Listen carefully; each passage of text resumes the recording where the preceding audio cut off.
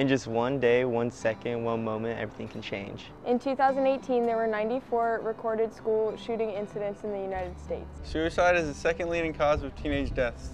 It is estimated 1 in every 5 teenagers and young adults struggle with mental health issues. These affect the safety and health of every community, and they can be prevented. Whether it's at school, off campus, or on social media, you can help. If you see bullying, violence, threats, or anything else that concerns the safety of you or others, say something. Say something to an adult you trust. Say something on a tip line.